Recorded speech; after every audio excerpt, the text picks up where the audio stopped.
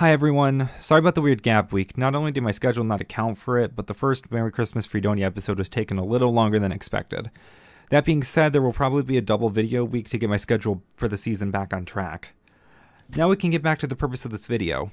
We lost 4 staff members in a single week.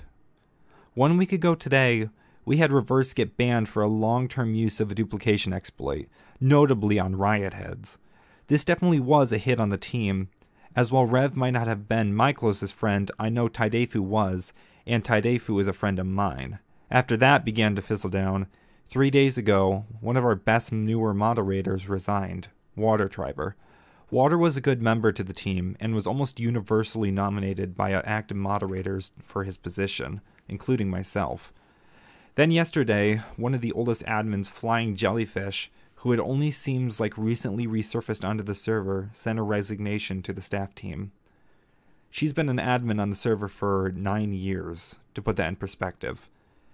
And if it wasn't enough, today our beloved Winx sent out her resignation. That's 4 staff members in just over a week. I mean, the latter 2 have been staff for a long time, and it's not highly unexpected to see them go, but just having everyone in such a short amount of time, it just feels strange. On the positive note, though, I guess keep an eye out for newer moderator positions. Well, until next time, see ya.